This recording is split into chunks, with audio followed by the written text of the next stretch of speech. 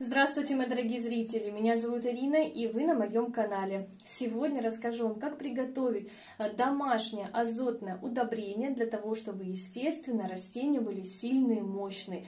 Тем более им это так необходимо осенью. Я думаю, ни для кого не секрет, что азот – залог именно успеха в выращивании любого растения, потому что именно благодаря азоту у растения идет процесс жизнедеятельности. Растение развивается, растет, и если у растения недостаток азота, то растение затормозится в росте. Вот если у вас растение не растет, орхидейка, да возможно любое декоративно-лиственное растение, то нужно обязательно подкормить ее азотным удобрением. Но не всегда мы можем найти азотное удобрение именно в магазинах, особенно если мы именно говорим о орхидейках, то когда мы приходим в магазин, с картинкой, бутылочка, у которой картинка орхидея, там идут удобрения на цветение. Не на рост, а именно на цветение. И чаще всего мы делаем неправильный акцент. Приобретая удобрения именно для цветения, когда мы подкармливаем орхидею, которая требует именно нарастить зеленую массу, это может сыграть такую вот губительную реакцию. Орхидея в слабом состоянии зацветет и может погибнуть, или ослабнуть настолько, что при следующем цветении она уже точно погибнет. Поэтому сначала с помощью азотного удобрения мы наращиваем корни и листья, а потом уже подкармливаем на цветение. Я думаю, что здесь все понятно. И сейчас я вам расскажу, как сделать очень легкую азотную подкормку, которую сможет сделать каждый, даже если у вас вообще не продаются никакие удобрения. Ни азотные, ни калийные, ни для роста, ни для цветения. Я знаю, что меня смотрят такие зрители, у которых в магазинах удобрений нет.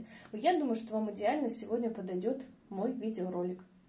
Как вы видите, сегодня у меня на обработке орхидейки с детками, точнее здесь вот пенечек с деткой.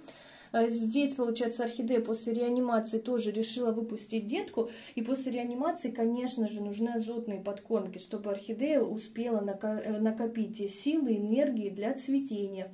Вот здесь также стоит реанимашка, которая уже в процессе роста, как раз таки нужно ей сейчас азотное удобрение. Здесь также у меня декоративно-лиственное растение, уходя сейчас в осень, пожелтели края, и ей азот сейчас тоже необходим.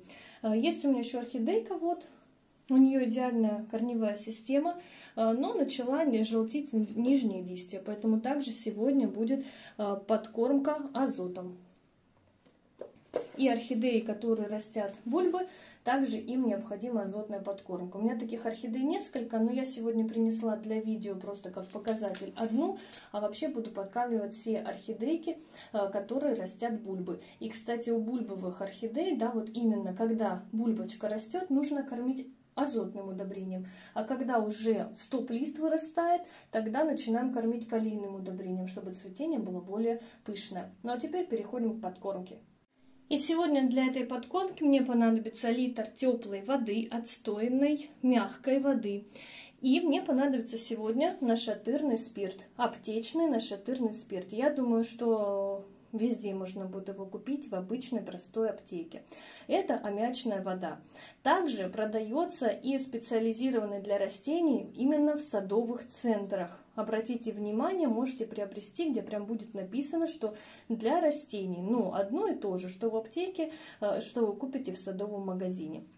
Нам понадобится на 1 литр воды 5 мл нашатырного спирта аммиачной воды.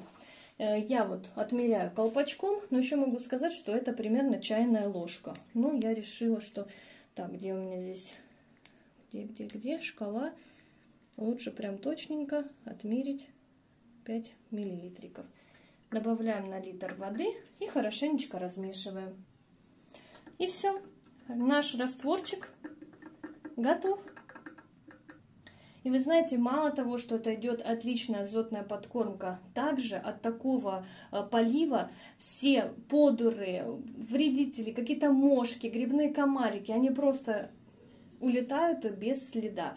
Вы забудете, что такое грибной комарик или подуры в ваших горшочках. Поэтому это не только отличная подкормка, а еще и средство от вредителей. Запомните, дозировку 5 мл на 1 литр воды. Даже от трипсов это идеальная профилактика. И что я делаю в в первую очередь. Конечно же, идет обработка по листу. Куда же без этого? Всегда орхидейки я обрабатываю и по листу, и делаю корневую подкормку, чтобы эффект был, можно сказать, вдвойне. Вот по листочку. Это, естественно, и от вредителей очень хорошо, когда мы и опрыскиваем, и проливаем. Вот так вот.